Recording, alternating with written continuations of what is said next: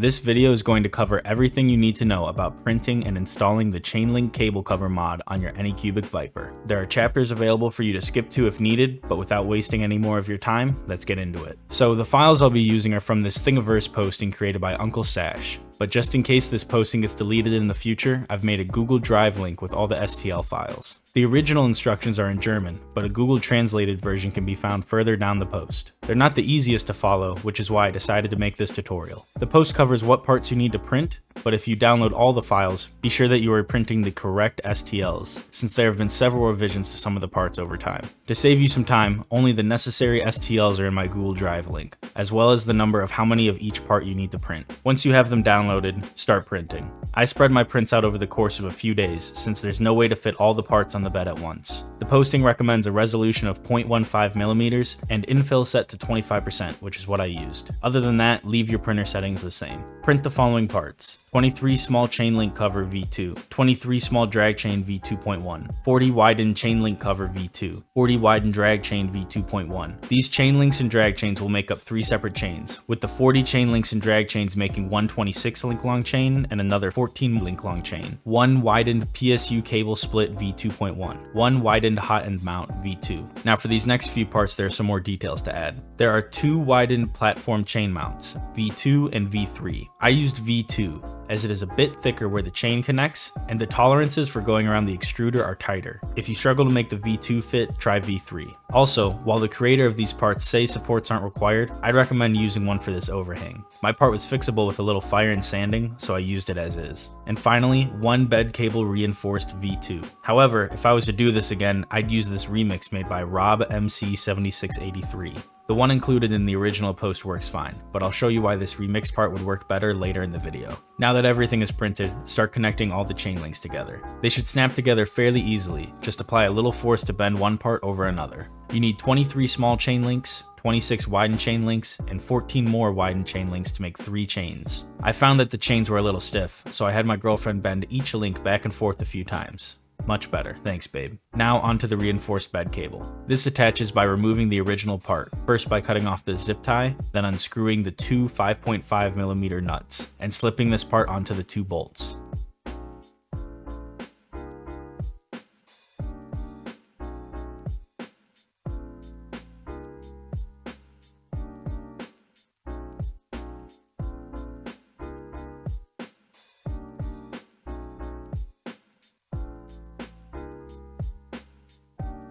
Some users commented that this part slid off easily, since there's nothing stopping it from coming off other than the tightness of the nuts, which is why I'd recommend using the remixed part, where the part has holes for the bolts rather than slots. If mine falls off, I'll be printing one of these to replace it, but for now, this was fine. Now onto the PSU split. Attach your 26 link long and 23 link long chain to this part, with the open side facing up. These chains are different widths, and so are the 2 chain connectors on this part, so make sure you're putting them in the correct place.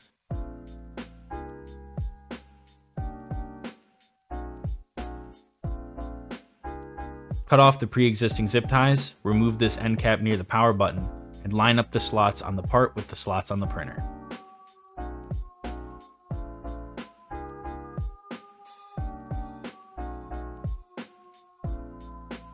These tolerances are very tight, and since my first layer was a little wider than the rest of it, I needed to sand off some material to make it fit. Once it fits, slide it on until it's about halfway between the Z-axis motor and the back of the printer.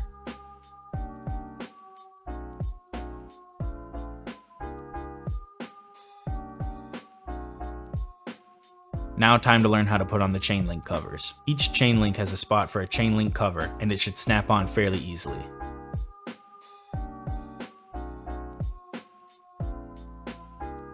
But wait, I was wrong here. The tail of the chain link cover should be facing towards the front of the chain link, or where the peg holes are. This way the next chain link is able to flex without any interference. Now start attaching them to your chain that runs from the base to the extruder.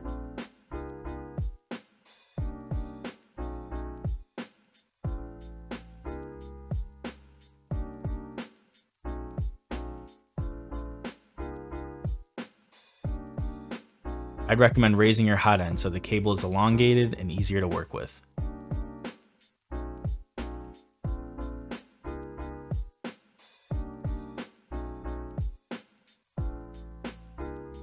Leave a few empty slots near the top of the chain so it's easier to work with in later steps.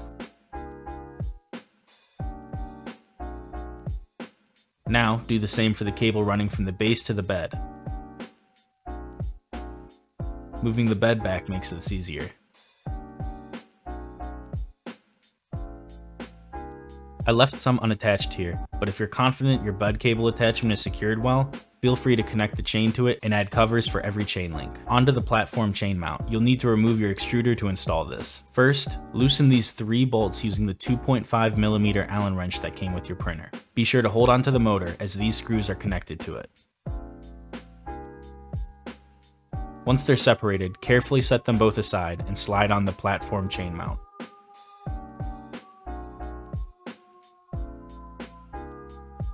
There are 2 sets of grooves on this part. Make sure they're both slid onto the platform or the part will sit crooked.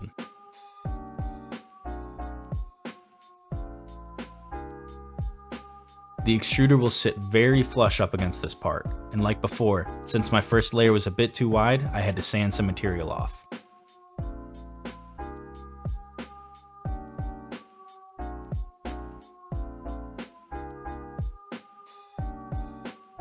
Make sure the 3 bolts line up with the holes on the plate and that the extruder is sitting flush and not interferenced by the platform chain mount. Hold the extruder motor up to the 3 bolts and get each bolt started. It's important to tighten these down evenly, almost like how you tighten lug nuts on a car. Once you have all 3 started, go in a circle and tighten them down bit by bit, holding the extruder and the motor together.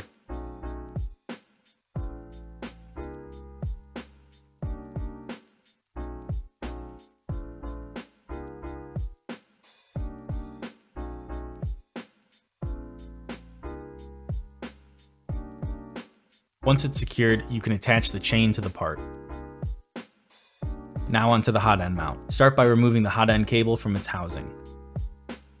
I removed the front cover to the hot end as I was figuring this out on my own, but you don't need to do this. The hot end mount clips onto the wheel spacers, but I found mine was too tight to fit, so I stretched the slots out on the part with some needle nose pliers. Push it onto the right spacer first, holding the Y-axis bar up as you press down, then clip it onto the left spacer.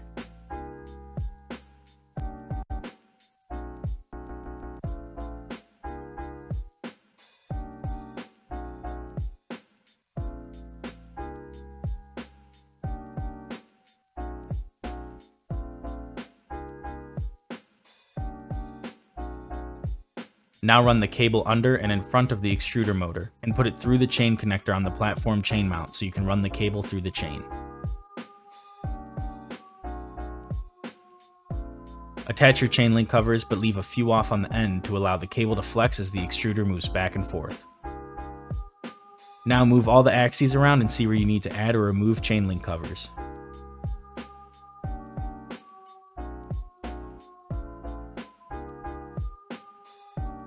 And you're done. Back into my enclosure, and you can see this is much cleaner than before, and I don't have to worry about the cables ending up on top of the bed. Make sure you re-level your bed and check your retraction after doing this, and run a test print before attempting any larger printing projects to make sure everything still works. If you end up doing this mod to your printer, I'm sure the creators of the parts would appreciate a tip, and same here if you like this tutorial. Hopefully you found this video quality, and until next time, take care.